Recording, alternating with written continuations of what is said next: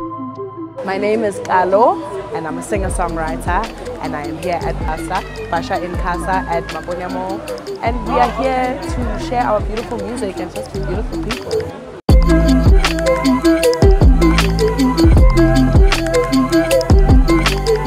So the reason why I'm here is because, well, I was picked for a program called BridgeFire, which is a program that is run by Bridges for Music. We were doing a 3-day accelerator program with Nando's at Constitutional Hill and Flame Studios, and we stayed at Hallmark House for 3 days. It was nice. We just met up with 10 creatives, producers, singer-songwriters. We were just, creating.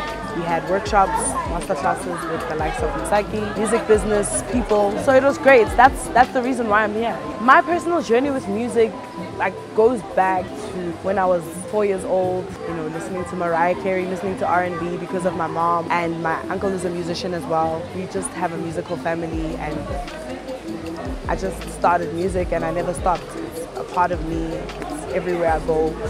And I just love doing it. I can't stop. It's been very frustrating, but also amazing. It's a male-dominated industry, so it gets a bit frustrating when you want to do things and you're not able to do things, and the person that's going to help you is usually a male, So for me, it's been very eye-opening that I must do, I must work more on myself and my craft, learn how to produce, learn how to play an instrument so that I can be able to do the music thing, majority of it alone, production, from pre-production to production and post-production.